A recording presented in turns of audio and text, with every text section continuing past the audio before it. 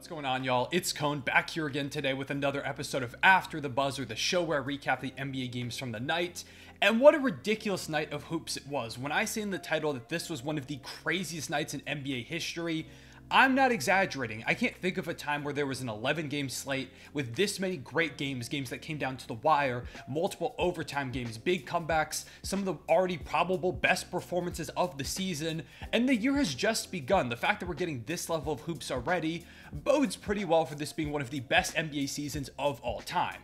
So I want to go ahead and break down all the crazy drama, big performances of this night, one of the craziest nights in probably all of recent NBA history. Leave a like and subscribe if you enjoy, hit the notification bell so you don't miss out on future videos. Let's talk about it. Real quick though, if you're looking for a way to have some fun while you're waiting for your favorite NBA team's game to start, or maybe waiting for another one of these videos, you should go ahead and check out DraftKings Casino. DraftKings Casino is the #1 ranked online casino app with over 300 real money games that vary from some classics to some DraftKings exclusives that give you a lot of ways to play without ever having to leave the house. If you head over to DraftKings and sign up using code CONE, that's C-O-N-E like my name, it'll be down below me here somewhere on the screen. You use that code when you sign up and they'll match your first deposit dollar for dollar up to $100 in credits. That's right, all you have to do is deposit a minimum $5 and they'll match that first deposit up to $100 in credits that you can use to play. Additionally, if DraftKings Casino isn't available in your state, you could also always go check out DraftKings Daily Fantasy Sports, where you're able to build a lineup of your favorite players every single day and compete for cash prizes against other customers all season long, which is great with the NBA season just starting up. Not to mention that on top of this, DraftKings is safe, secure, and reliable, so you can feel comfortable however you decide to play. So head over to DraftKings and sign up using code CONE to get that first deposit match so you can go ahead and get started. And I want to go ahead and thank DraftKings for sponsoring today's video. Now let's go ahead and talk some hoops.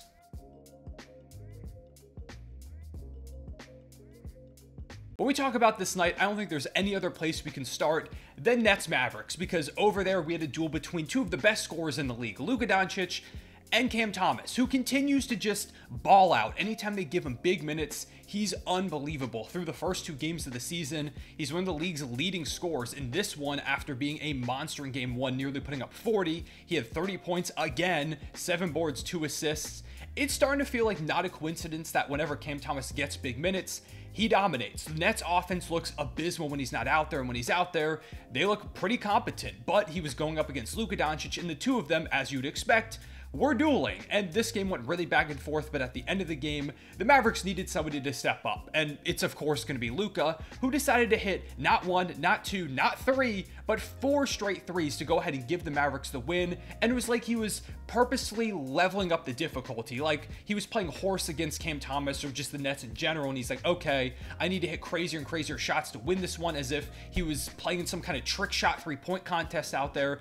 Unbelievable. Specifically, the 4-3, which was literally like he was trapped on the sideline and just threw up a hook shot 3 that happened to go in. After the game, they asked him, like, did you think that was going to go in? And he said, yes, I knew it had a shot.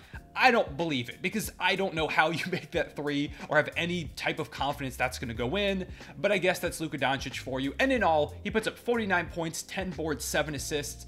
Already almost a 50-point triple-double in the second game of the season from Luka, quickly building that MVP case if the Mavericks end up being any good. Speaking of ridiculous endings, Thunder Cavs also happened on the same night, where the Thunder were up pretty big for the first half, but the Cavs battled all the way back, and with just 2 minutes left to go, the Cavs took a 10-point lead, and it seems like at that point, the Thunder were probably going to lose. They had run out of time, and just ultimately didn't have enough for Donovan Mitchell, who went ballistic in this game, dropping 43 points, 8 boards, 5 assists, 3 steals, and 2 blocks, continuing his career best season from last year into right now. He just took over. There was nothing the Thunder could really do. Felt like a loss was inevitable, but this team doesn't quit. Last year, we're tied for the most double-digit comebacks in the league.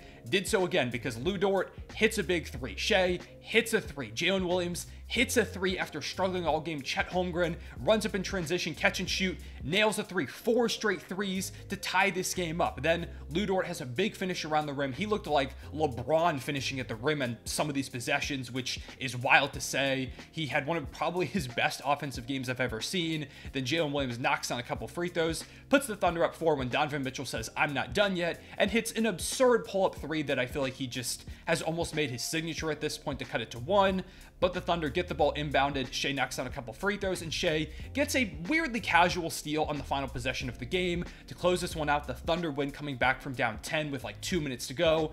Unbelievable stuff. Shea finishes with 34 points, 11 boards, 4 assists, 5 steals, building up his own MVP case. While Chet Holmgren, going up against Evan Mobley, dominates. 15 points, 13 boards, 2 assists, a steal, and 7 blocks, setting a Thunder record for blocks by a rookie in a game. I think that's the most by anybody in a game so far this season. He had 3 threes, 7 blocks. The only time that happened last season was once with Brook Lopez. He's a special rookie. The Thunder are surging, I guess you could say, 2-0 to start the season, and if we win on Sunday against the Nuggets, you're gonna see a video about it. Also in the great performances category, over in Warriors versus Kings, it seemed like it was gonna be a blowout. The Warriors were up 18 with 6 minutes left, and then De'Aaron Fox did his typical clutch player of the year thing and scored 17 straight points, outside of just a single Sabonis free throw, which broke up a couple of the points.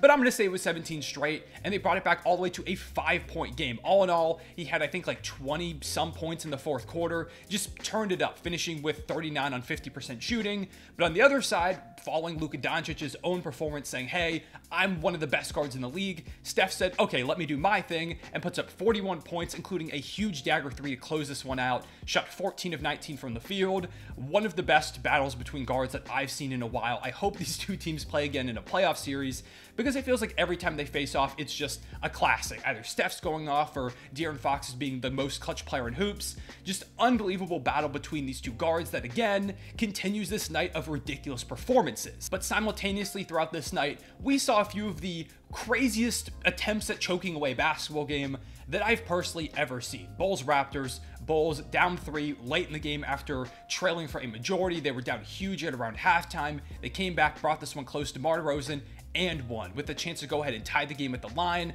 Bricks the free throw. It happens. Then they go ahead and foul Siakam. He knocks down 2 free throws. They get the ball again to DeRozan, who pump fakes and gets fouled on a 3. Again, going to the line. Chance to tie this one up. Hits the first, hits the second, bricks the third, and it was a lane violation. He knew it was going to be short, so he ran across the line too early. So the Raptors get a side inbounds.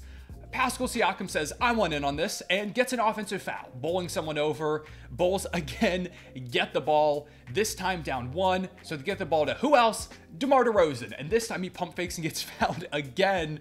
And this time he's going to the line. All he has to do is hit 1 to tie the game. And if he hits both, the Bulls are going to go ahead and win. Again, he hits the first, and somehow he misses the second one, sending this game to overtime. Just unbelievable stuff. And then in overtime, after so many attempts to win the game, the Bulls somehow pull it out because Alex Caruso hits a huge corner 3 to give them the win. Unbelievable stuff. I thought the basketball gods would punish them for trying to throw the game away 30 different times, but Caruso ends up becoming the hero. They win this one, and this all comes after the Bulls, days ago, after their first loss of the season to the Thunder by 20, had a apparently heated team meeting. So I guess in the team meeting, they said, okay, Alex Caruso's just gonna come save us, I guess. But not to be outdone, the Knicks also tried to have a historic choke job. They're up 7 with 51 seconds left, give up a DeAndre Hunter 3. Okay, it's fine. They're still up 4, not a lot of time left. Quentin Grimes, though, turns the ball over because Brunson passes it to him, and he just, like, straight drops it out of bounds, or not out of bounds, goes to Trae Young. Trae Young ends up trying to run up the court. Grimes bowls him over. So now they have free throws, and in a span of, like, 24 seconds, all of a sudden it goes from a 7-point game to a 2-point game. But the Knicks still have the ball. They get a bit of pressure in the backcourt. Brunson tries to pass it up to RJ Barrett and just literally throws it out of bounds. So now the Hawks, after being down 7 with 51 seconds left, have the ball with about 1 shot clock remaining, down 2. They can go ahead and tie or win this one, and they get a great look. Trae Young throws a lob up to Clint Capella, pretty much wide open, and he just bricks the literal alley-oop. And the ball goes to the Knicks. They hit some free throws. The Knicks win this one after trying to throw it away. Like the Bulls, rewarded for an almost historic choke job. Brunson in this one was incredible. He had 31 points, another huge performance. RJ Barrett had 26. Again, just great performances across the board. Also in this one, Jalen Johnson had one of the Dunk of the Year candidates already, dunking on not 1, but 2 Knicks at the same time. Meanwhile, Trae Young was abysmal. It's the second game in a row he's really struggled. Really rough start to the season for him. But we're not done yet, because let's go ahead and talk about some more clutch buckets. Rockets Spurs. Back and forth game, the Rockets leading for majority, but the Spurs claw their way back in the fourth quarter, making it a 2-point game with 35 seconds left. They foul Jabari Smith Jr. He goes to the line with a chance to hit 1 or 2 free throws, making it a 3-point game or a 2-possession game, which might end up closing this thing out. Instead, he misses both free throws. So the Spurs get the ball back down 2. Victor Wembanyama goes up the court and hits Jabari Smith Jr. with an absolutely disgusting move to get to the basket and finish a shot that probably only Vic could. He goes ahead, puts it in, sends this game to overtime, where in overtime, the Rockets just fell apart. A number of turnovers from Şengün, who ends up fouling out, just disjointed offense all over the place. Keldon Johnson, Devin Vassell, Zach Collins, Wemby all make the Rockets pay for those turnovers. The Spurs win. Rockets fall to 0-2. Wemby puts up a 21-12 double-double with 2 steals, 3 blocks. That shot descended to OT. Ridiculous performance after struggling for a majority of the night. The Rockets just can't seem to put it together. Şengün had a good game. Van Vliet had a good one, but they just fell apart down the stretch. They were no match for this Spurs team that's looked pretty good to start the season. But we're not done yet when it comes to game-tying and game-winning shots, because the Jazz had a lead over the Clippers for a majority of the game, but then Nick Batum starts hitting a 3. Norman Powell hits one. Paul George hits a big pull-up 3, which Lauri Markkanen matches with a layup after literally 50 attempts at trying to put the ball back up and in. But then Paul George hits some free throws. They take a 1-point lead.